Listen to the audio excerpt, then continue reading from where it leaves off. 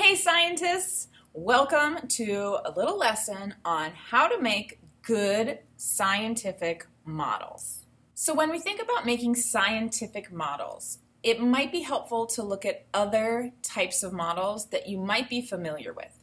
We often find models in informational texts. Let me show you a few. So I'm sure you've seen things like this in books before, where there are images and then some words to describe the image. So these is showing the different parts of a skateboard. Here we can see the movement of butterflies in this butterfly book.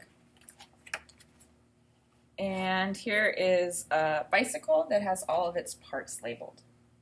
So these are different kinds of models that we find in informational text. When we make a scientific model, it has some similar elements to the models we see in informational texts, but it does have just a little bit more.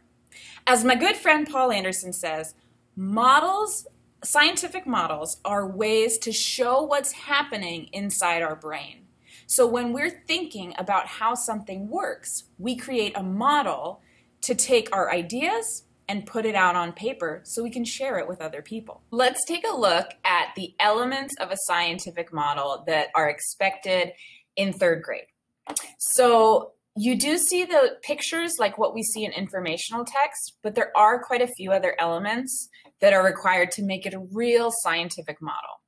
So you, of course, need to draw what you think is happening. You'll add pictures. You'll have different colors. You might have a zoom in bubble. That's what these are. And you might show time, meaning this happens before and then this happens after. You also might include questions that pertain to what is happening in your scientific model. Your model should also have labels. Okay, now I'm going to draw a scientific model to explain how plants take in sunlight and water in order to grow, which I believe is something you covered in second grade, so it should be familiar to all you. Now, I am not a professional scientist, and I am not any kind of artist, so I'm just going to try my best, and we'll see what I come up with. Okay, here we go. I've got my markers. You could also use pens or colored pencils. You should have something that has color. So I have this fancy marker set, and I have my science notebook. So I will open to a blank page. It makes sense for me to do this sideways. So the first thing I'm going to do is make a title.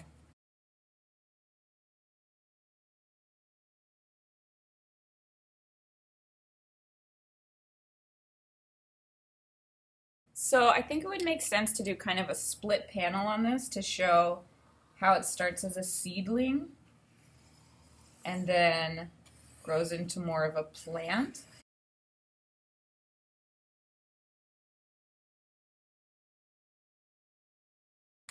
Okay, so when it gets planted, we'll put a little seed. Maybe I'll do the seedling. Then I'll show that water needs to go down here. And, of course, sunlight.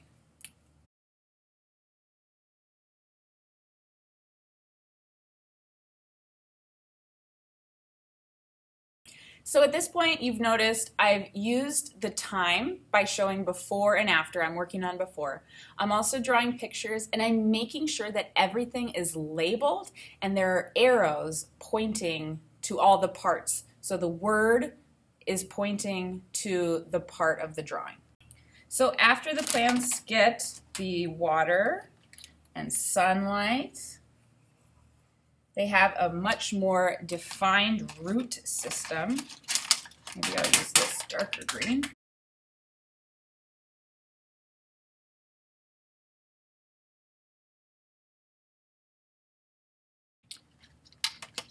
I'm going to make this into a sunflower, just because I like sunflowers.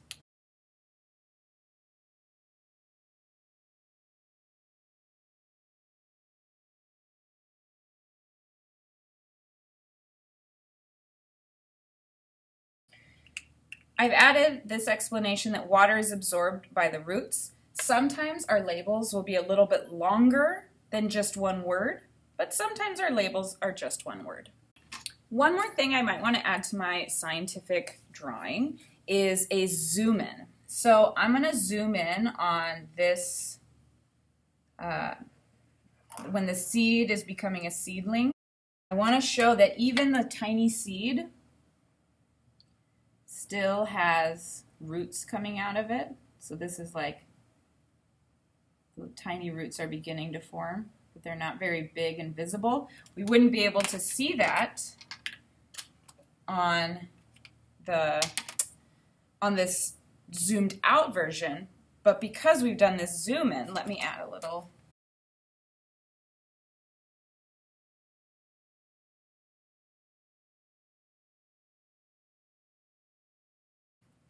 That's a zoomed in picture of what's happening here. Finally, you might want to add a question for further research. So even though I understand that plants need water and sunlight to grow, I might still be thinking, what would happen to a plant if it doesn't get sunlight or water, or how long would it take for the plant to start growing?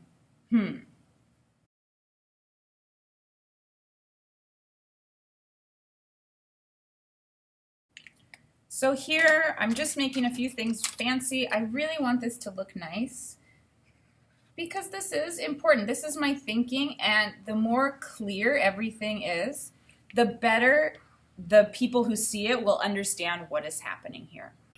So here I have my scientific model, and let's check back on those elements of a scientific model that we're supposed to include. Do I have my explanation? Yes. Do I have pictures? Yes. Colors? Yes, I did use colors. I have a zoom in bubble to show what's happening in that tiny seed. I used time to show what happens before and what happens after. And I've also added a question, and I made sure everything was labeled and had arrows so that it was very clear. Now, I have to say, I am pretty proud of that scientific model that I just created. Even though I might not be the best artist in the world, I still took my time and I went slow and I tried my best. And what came out of that hard work is pretty cool, and I'm pretty proud of it. So as you go off to make your own scientific models, check back to the elements of a scientific model poster and make sure you include all the elements and take your time. You shouldn't rush through this. You really want to be able to show whoever sees this model what's really going on inside your brain. All right, good luck, scientists. Bye.